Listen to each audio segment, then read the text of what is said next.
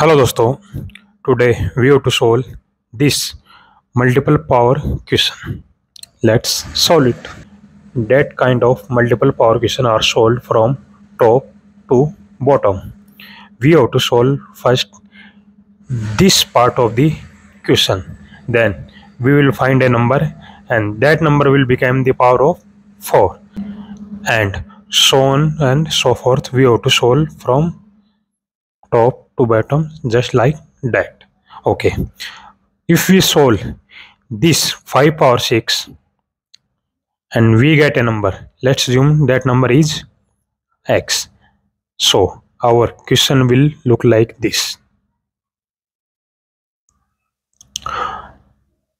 Now if we solve this part of the question,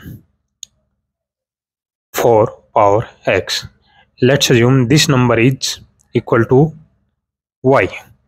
Then our question will look like this.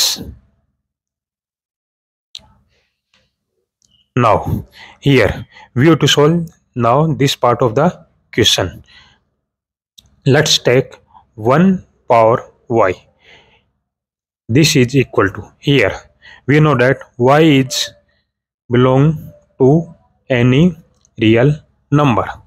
So any power of 1 which is belonging to R is always equal to 1.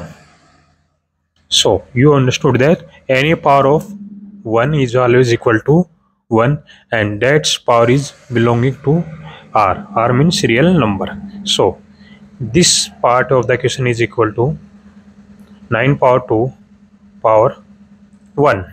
Now 2 power 1 is equal to 2, and 9 power 2 is equal to 81, and that is the solution.